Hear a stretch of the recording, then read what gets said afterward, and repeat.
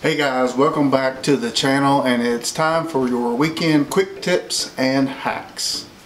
Do you ever get out and shoot in the rain? If you only get out when the weather is fair, I think you're missing out on some great photo and video opportunities.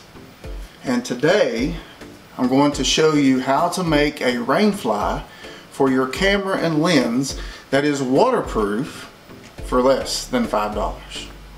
But first, let's roll that intro.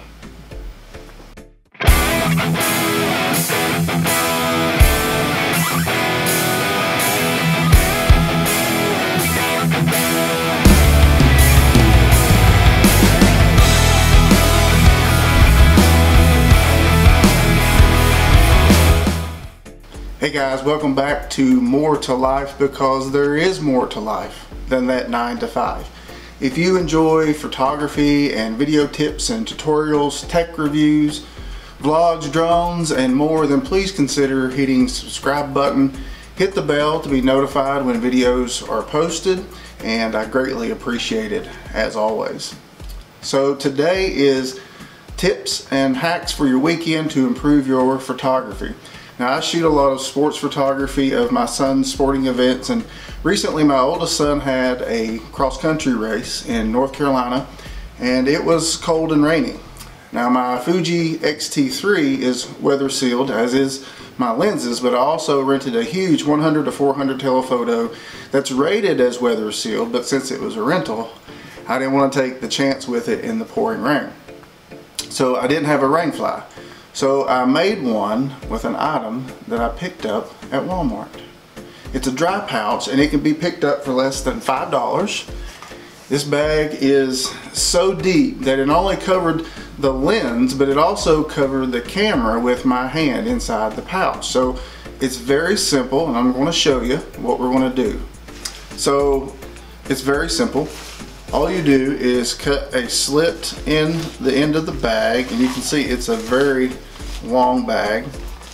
Cut a slit in the end of the bag for the size of your lens. So if you have multiple lenses that you're going to be using like this, you may have to. You can see I cut this one for a much bigger lens, that 100 to 400 rental I was talking about. But anyway, cut a slit. I did kind of a triangular slit there.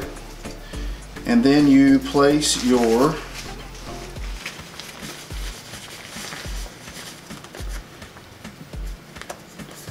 lens hood over it, and it captures some of it. And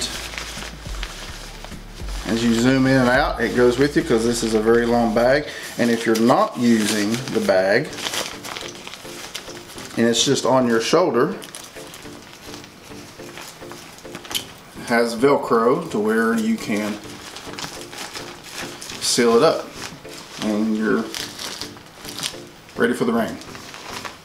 So there it is, guys, your weekend photography tip and hack. Thanks for watching, and if you like the video, please hit the thumbs up, and please consider subscribing to the channel. Hit the bell to be notified when a new video goes up, and remember, there's more to life than that 9 to 5, so get out there and create. Life is cinematic in itself. Just go press record. We'll see you in the next video. Have a blessed day. No. Cut. Subscribing to the channel. It really helps me.